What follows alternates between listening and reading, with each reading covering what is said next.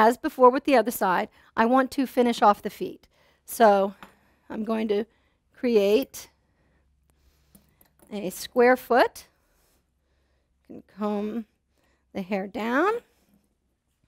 Scissors straight across with my scissors at an angle to help bevel the foot. Come around in front of you here a little bit. Get the other side, straight back. Do the back. And again, the sides. And what I'm giving you here is a square foot.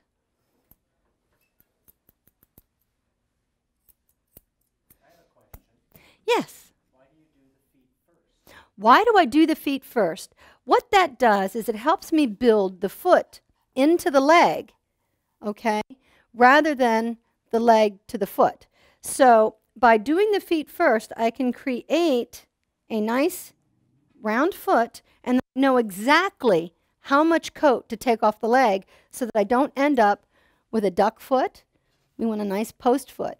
If I were to do the leg first, I might be taking off coat down at the bottom that I don't realize. So it always, to me, it always works better to do the feet first.